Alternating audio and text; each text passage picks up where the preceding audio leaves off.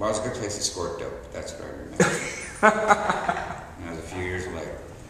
Okay. You know? And I mean, this is a place that was, you know, I was joking about earlier, you know, Richard Harris was singing, you know, MacArthur Park, you know, so I'm going to let the cake out in the rain. You know, I mean, the place was a dump. You know, they emptied it and found bodies, and it was really ramshackle and run down in those days. And that sort of become a shooting gallery. It was a little bit, it reminded me of Haight-Ashbury. I'd been in Haight-Ashbury in '67. I'd run away from home and spent the weekend in Haight-Ashbury and hung out in Fleischacker Park and got high. It was fed oranges.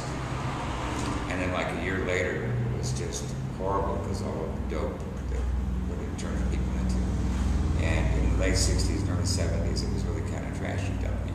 And you had kind of a transition between the old-fashioned winos and homeless and people that were just, you know, perpetually indigent.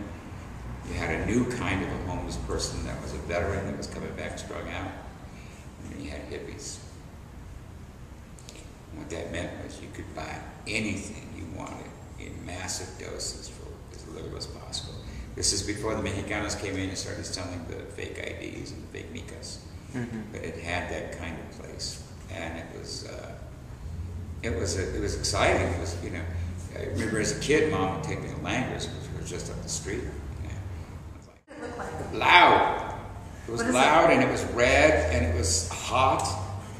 You know, when I was a kid, Cantor's was on the corner of Soto and Brooklyn. And Mom would take me there for, you know, corned beef and eggs before I go to Catholic school. But when Cantor moved away, the next real, you know, there was a place on Wabash that was a deli takeout.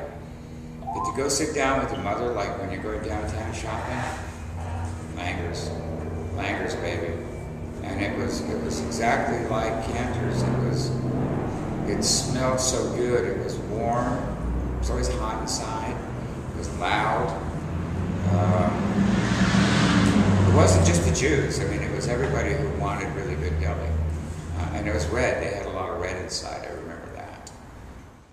It's funny because, you know, MacArthur Park has really gone from a heyday with that really fancy hotel and being very Swatica and the whole thing to like being, you know, the place where it was.